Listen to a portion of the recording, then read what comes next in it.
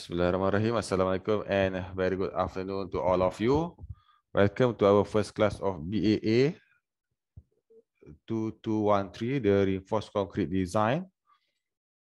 Okay, for the first topic, let's take a look on the introduction to RC design, which is the design theory and the materials. Okay, and this is the lesson outcome of this subject, okay, of this topic.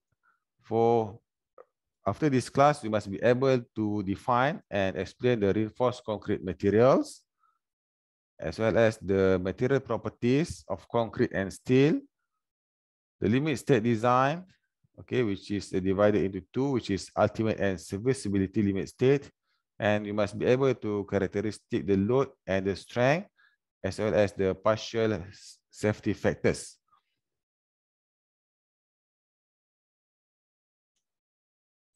Okay, and then the main objective, okay, let's take a look at the main objective of structural design is we must possess an acceptable margin of safety. Okay, whatever you do, you must look on the safety first, and then it must be able to service, okay, which is the serviceable and perform its intended purpose whilst in use, and it must be sufficiently strong to cater for subjected loadings and maintainability. It must be able to be maintained, and it is economic to construct and economic to maintain. And then this is the design objective, okay, as I mentioned before: safe, fulfill its purpose, strong, and economic. Okay, and this is the project procedure. Okay, for the if you become an engineer later, you will go through this procedure. Okay, which is from the project manager or the client. They propose to let's say develop one area with housing, or maybe to develop new commercial area, commercial building, and then they will go to the architect. Okay, they will discuss the concept, okay, which is known as the planning phase, and then architect will further discuss with another consultant in design phase, which is involve the electrical and mechanical engineers, the civil and structural engineers, and the quantity surveyor. And in the construction phase, all the designs will be constructed by the contractor. Okay, so this is our phase. Okay, our role is to conduct a safe and economic design.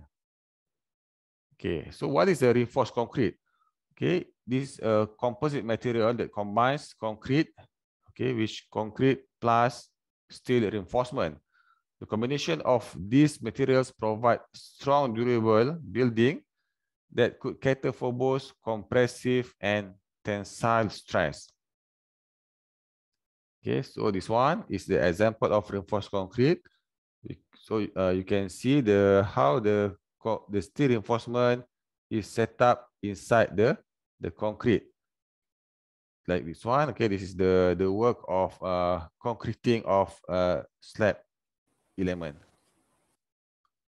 Okay, this is the properties of concrete. The advantage of concrete is, of course, it is very, very strong in compressions. However, the concrete is very weak in tension. And this is the properties of concrete and steel. You can see this one. Okay, this is the strength in tension. The concrete is very poor, but steel is very, very good. And the strength in compressions, the concrete is very good, and still also good, but slender bars will buckle. Slender bars means bars which is too long, and it will be easily buckle if undergo very, very high compressions. And this is the strength in shear, and this one is the durability of concrete, which is very, very good, and still corroded. Okay, will corrode if unprotected, and the fire resistance. In terms of fire resistance, the concrete is better than the steel. So we combine these these properties of these two materials, okay, to complete each other. Okay, they will complete each other. Okay, this one. Okay, this is the advantages of concrete, advantages and disadvantages, okay, of concrete as a construction materials. Advantages is ability to be casted. Okay, it will follow the shape of the formwork. Okay, if you want the formwork as square, it will follow, it will become square. If you want the circle, it will become circle. And it's also economic, durable, fire resistant is good, energy efficient, on-site fabrications is possible, always possible, and we can form aesthetic properties for concrete. Okay, but the disadvantages is low in tensile strength, low in ductility, volume instability, low strength to weight ratio. So this is the typical reinforced concrete elements. We have the beam, slab, column, walls, base, and foundations. Okay, you can read later. And this is an example of a two-story building.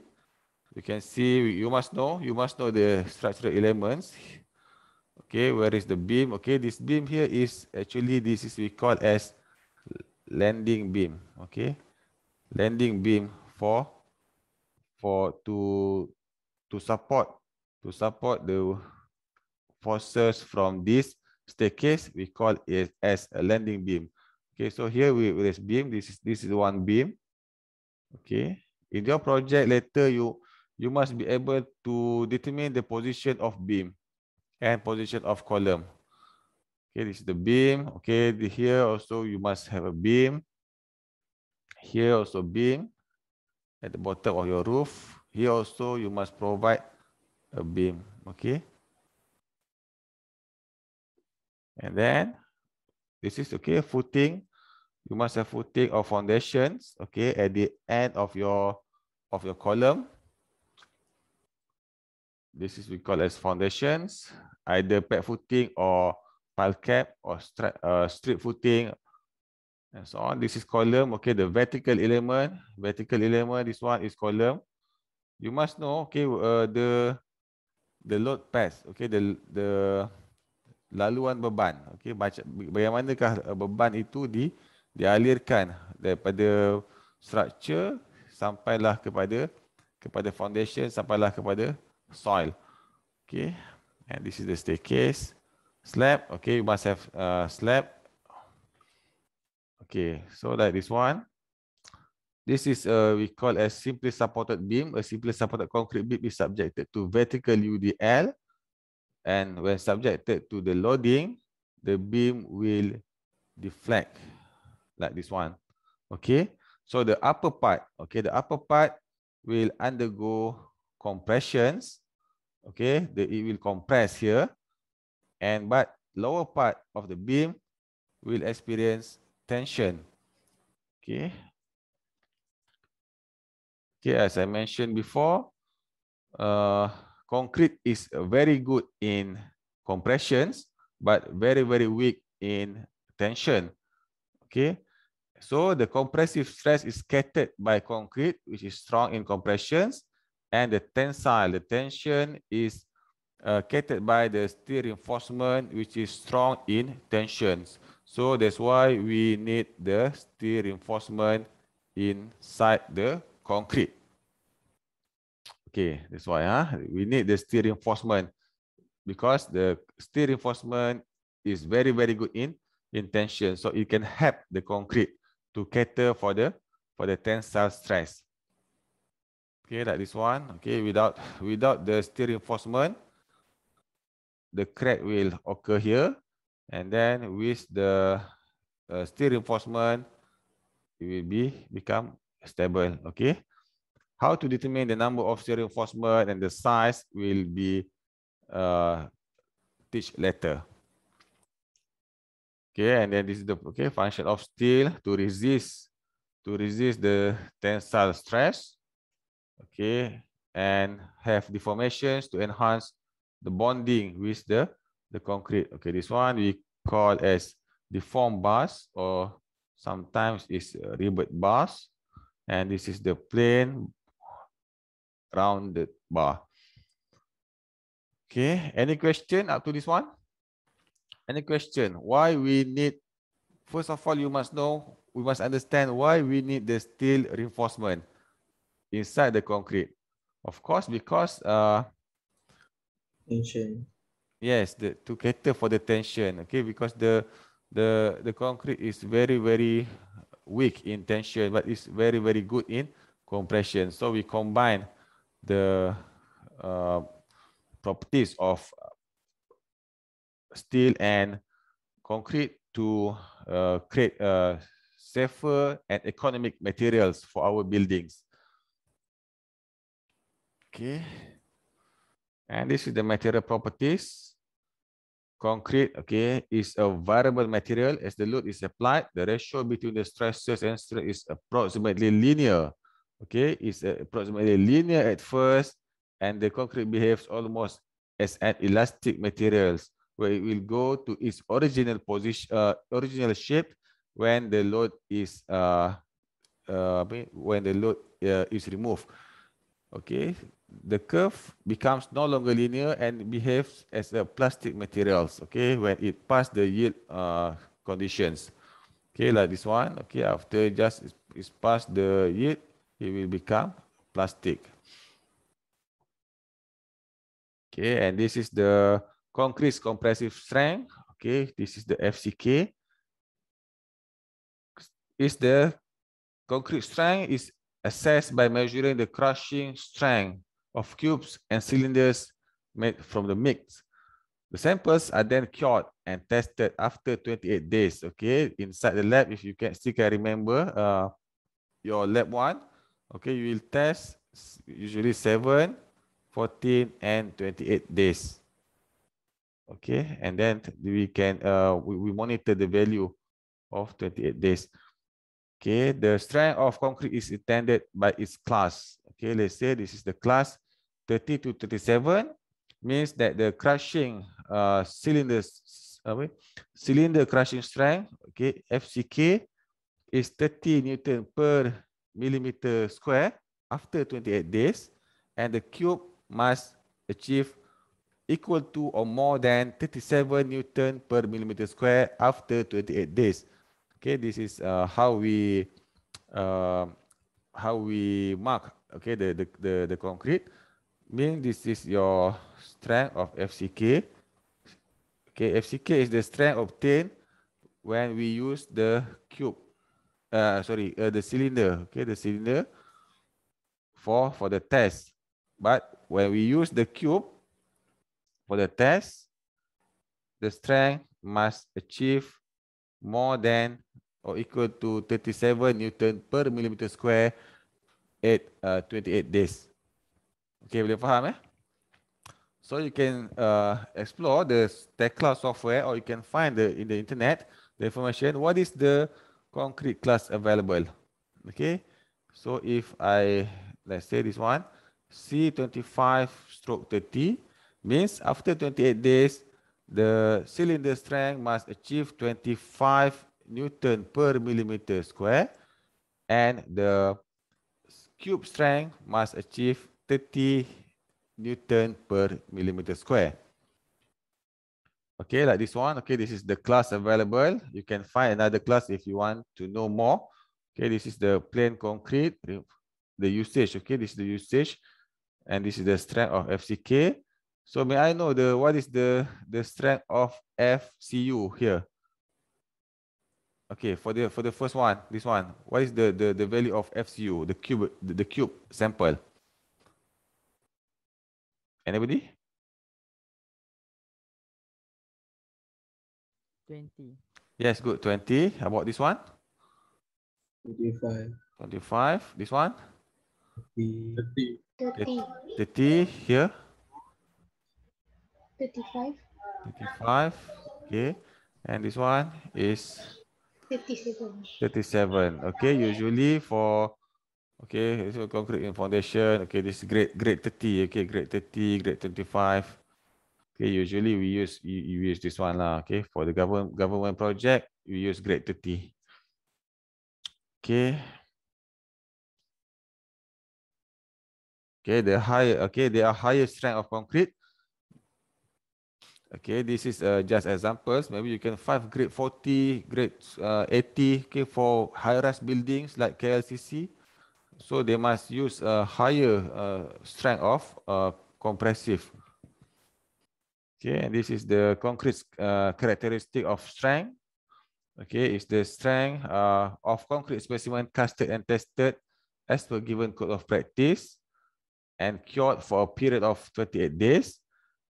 Okay, this is the strength, the mean strength, and the standard deviations.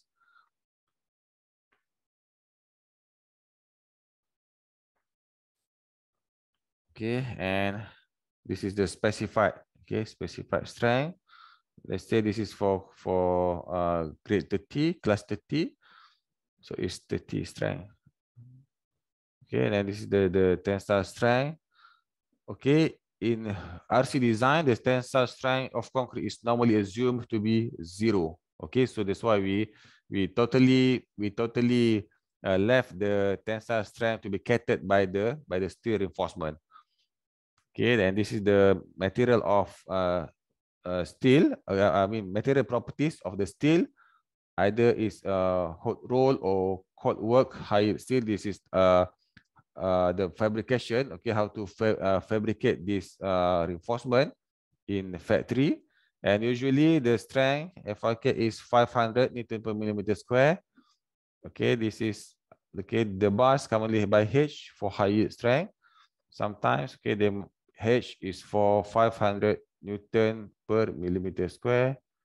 Y is, if you use the British code, is 460 Newton per millimeter square. Okay, anybody know what R? What is the strength of R? The characteristic strength. If the label is R, what is the value? 150. Sorry? 150 or 250. 150. Tak ingat. You better be careful. Okay, you are going to undergo your LI soon. So it's 250. Okay, but in Eurocode we never use this type of bar. Okay, Eurocode never use this. All must be with this one. Okay, must be a rebirth bars. Okay, and this is the stress strain curve of the steel as usual. Okay, after the yield point, okay, it will go and very ductile. Okay, because it can undergo a very high displacement. Okay, very high displacement with very high forces. Okay. Okay, this is the modulus of elasticity can be taken as 200 kilonewton per millimeter square. And okay, the limit state design. Okay, the limit state design of engineering structures must ensure that under the worst loading, the structure is safe. Okay, under the worst loading is safe. During normal working conditions, the deformation of the members does not detract from the appearance, durability, or performance of the structure. Okay, this is the limit state. Okay, it's divided by 2, which is ultimate limit state and serviceability limit state. Okay, this requires the structure to be able to withstand with an adequate factors of safety against collapse, designs to ensure safety of the occupants and the safety of the structure itself. The possibility of buckling, overturning, and accidental damage has to be taken into account during the ultimate limit state. Okay, this one. Okay, is the worst. Okay, the worst situations we consider in our design. Okay, like this one. This is the buckling of structure, overturning, and accidental damage. Okay, like explosion and so on. Okay, and for the serviceability limit states, okay, this is important to check for the deflection, cracking, and make sure the structure is durable. Okay, this is okay to make sure that the structure is able to withstand the deflection from the wind actions. And also, it can resist the crack from occur on the structure. Okay, and this is the design code we are going to use, as I mentioned in our briefing class last week. This is the basis of structural design, Eurocode. Okay, and then Eurocode 1 is the action on structures. You must know the value of loading imposed on the floor, and then this is the code we refer for design. The rules of design we refer to Eurocode 2 for concrete. Okay, for reinforced concrete.